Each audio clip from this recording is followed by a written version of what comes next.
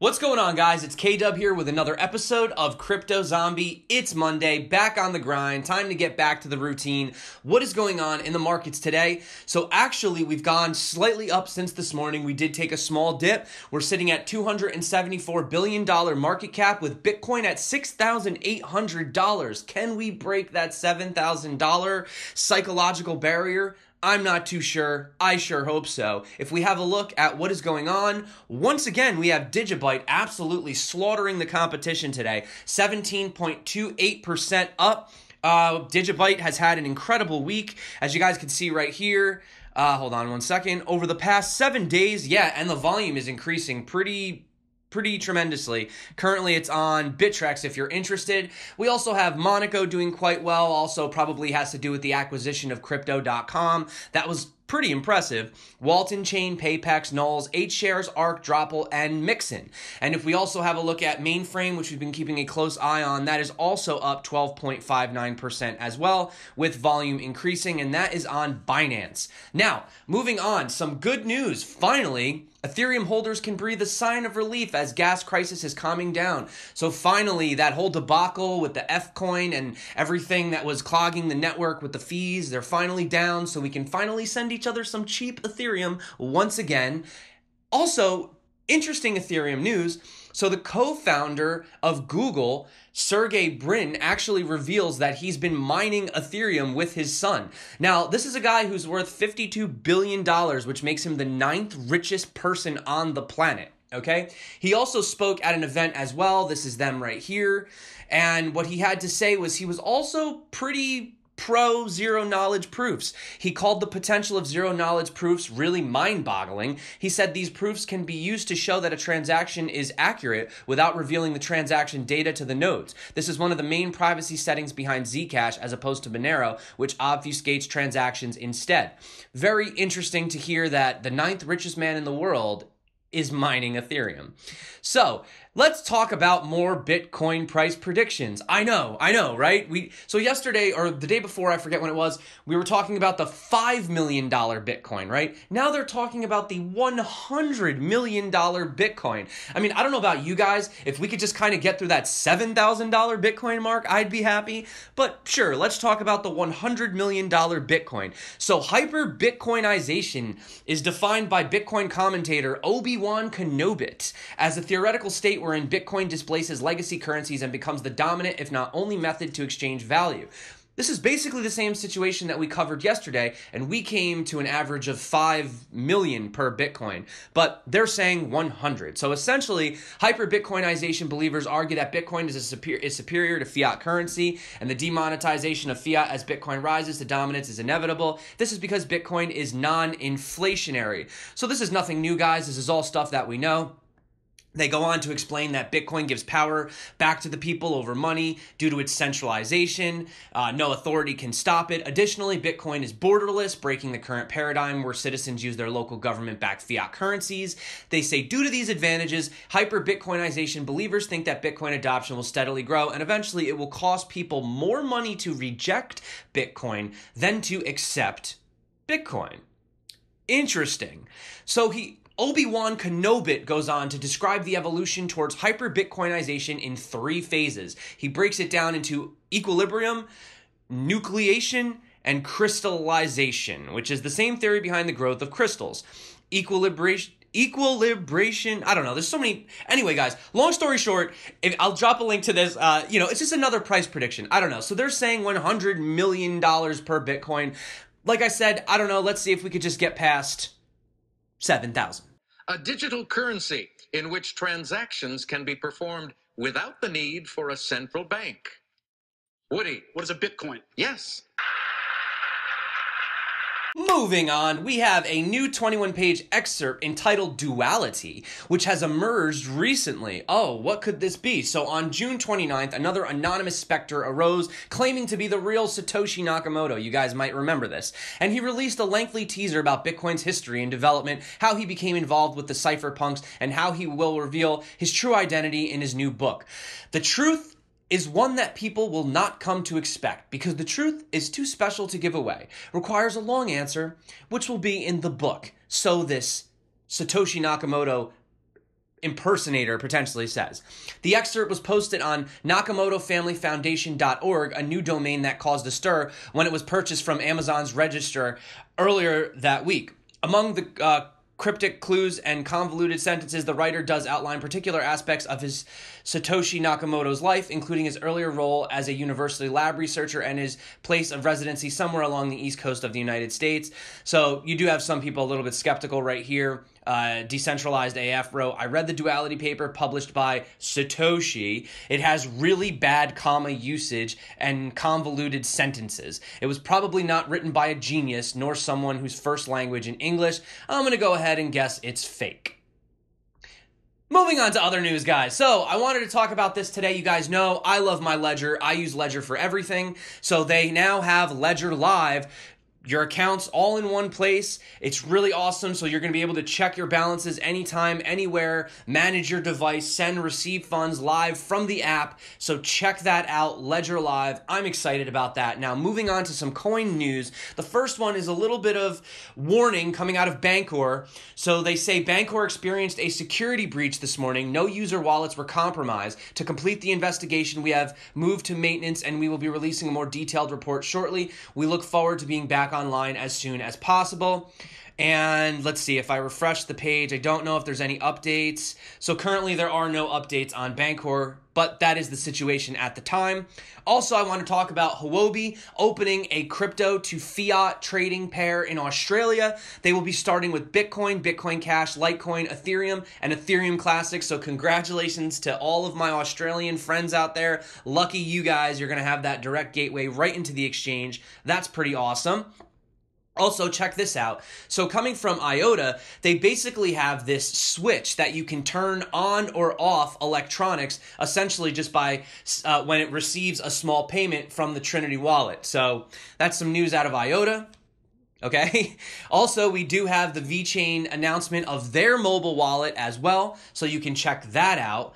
We also have a partnership between Switcheo and O3 Labs, the wallet. So as you guys know, O3 is essentially just the mobile version for the Neo ecosystem Net5 wallet. I also wanted to note that at this current point in time, Switcheo currently lists 19 Net5 tokens and is focused on delivering an intuitive trading experience with minimal fees without compromising the benefits of having complete control and custody of users' funds at all times through a trustless and decentralized trading environment. It aims to become the first cross-chain decentralized exchange and plans to support Qtum, Ethereum, and potentially Zilliqa and EOS tokens in the future.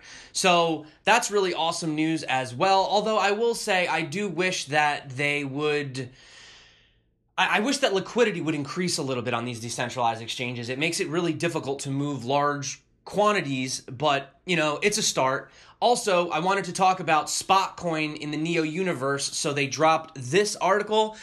Some people have been asking, what is the purpose of Spotcoin? What does it do? How is it related to the Neo smart economy? So essentially, they broke it down right here. There's kind of a visualization. You could see that it establishes the OTC building automated digital currencies exchange, which will be between payments. So you'll have them working with potentially Trinity.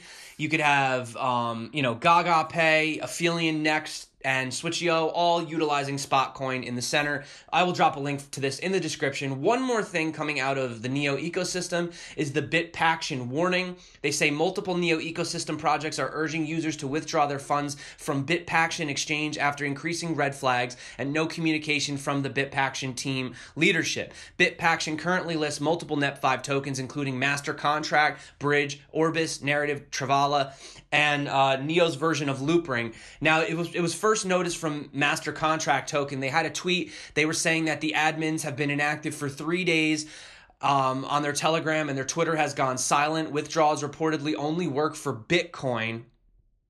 And then they originally had no withdrawal fees for Neo. Then they uploaded it to, or they changed it to 0.5, approximately $20.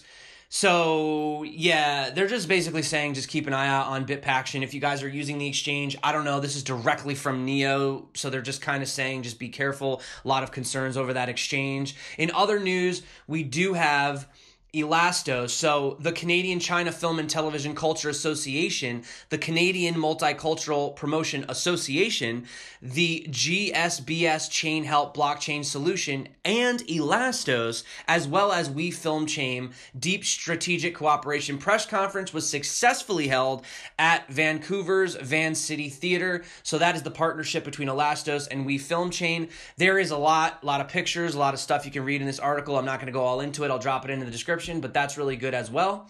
Moving on, I wanted to talk about Me Vote and also these guys, Orange Generation. So they're announcing a national blockchain vote on gun policy scheduled for October. So what's the big deal about this? Well, the cool thing is that they're going to be using Horizon State to make the voting on the blockchain. Excellent use case. Just like to point that out. Also, guys, I just wanted to tell you, I was visiting Zilliqa. Did you guys notice that they updated their website? I was having a look. So check this out. Like, they've actually revamped it. It looks really nice. Yeah, so Zilliqa, they have a new website. That's cool. So moving on, let's talk about some news. So you have 1 million computers that got hacked to mine $2 million worth of crypto. So it was a mining malware that infected 1 million computers in China. So this reportedly earned the hackers $2 million over the course of 2 years. So for various purposes, such as enhanced browsing speed, they deployed these plugins, which were shown in display ads that reached 5 million computers in the country. So what would happen is by clicking on the display ad and installing the plugin, over 1 million computers were subsequently infected, mining a total of 26 million Digibyte. Hey, there's our old buddy Digibyte. Decred, and Coin tokens over the course of 2 years, according to the police. The report also indicated that the hackers developed a network of more than 100 agents to help them propagate the illicit mining software, such as through working relationships with internet cafes. And obviously the reason that they chose to do these smaller cryptos was basically so that it would allow the back-end mining process to be a lot quieter and less likely to be spotted for victims. So you always got to be careful. You know, you had Pirate Bay. They were mining, I think it was Monero or something in the background, right, when you were on their website. So there's all these different ways that people are able to hack and mine and do all this stuff using all... It's crazy, guys. It's crazy. So you got to be careful. Also, in other news, let's talk about the ETFs. The ETFs are what everybody's talking about, right? ETFs, they're going to save crypto. So you have the United States receiving another application from CBOE Global Markets.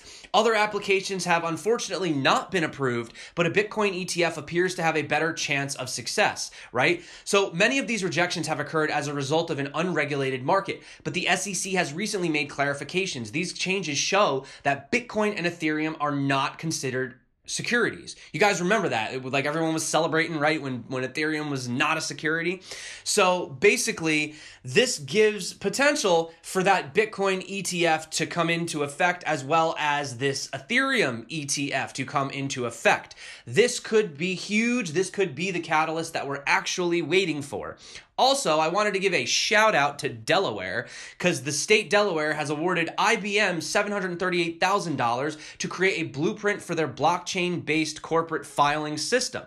So currently, one of the projects that the state will use blockchain for is adding all of the state's public archives to a blockchain for easy public access and to secure the records. There you go. That's a great use for a public ledger, guys. So congratulations, Delaware. Congratulations, Delaware. I don't know. So let's talk about Switzerland looking to include a cryptocurrency offering on the Swiss Stock Exchange. This is huge, massive news, guys. Swiss Stock Exchange and the company behind it, which is SIX, is looking to build out a new infrastructure that will be able to support Bitcoin at first, but additional cryptocurrencies later as well. The only thing in question, though, is how the Swiss Financial Market Supervisory Authority, or the FINMA, essentially, will react to these new developments. So Switzerland has been known to support blockchain-related businesses, but this would need a lot more official paperwork, as potential crypto stock exchange would need to hit very high standards in terms of security and anti-money laundering. But still, man, adding crypto to the Swiss Stock Exchange, that would be freaking huge and massive, and I would love to see that. Let's talk about my good old buddy William Shatner. So this is kind of funny. So basically, William Shatner is not giving away Ether. So he had so there were, he basically said, by the way, another fake me pushing a pump and dump crypto Ponzi scheme. So it was William Shatner with 2 I's and an S at the end of the name. The fake tweet promoted a website called etherpromotion.org, which promised visitors who sent them between 0.5 to 20 ether in order to confirm their address would receive 10 times the amount back, guys. Holy crap. So if I give you 1 ether, I get 10 back? Wow, this totally doesn't sound like a scam. So don't forget, he was also the spokesman for the Canadian alternative energy company called Solar Alliance, which is building what they describe as the first solar-powered cryptocurrency mining facility. When speaking on the project, Shatner did describe his understanding or lack of blockchain technology and Bitcoin in a very Kirkian way, saying, "You have to blank your mind and say, what is blockchain again?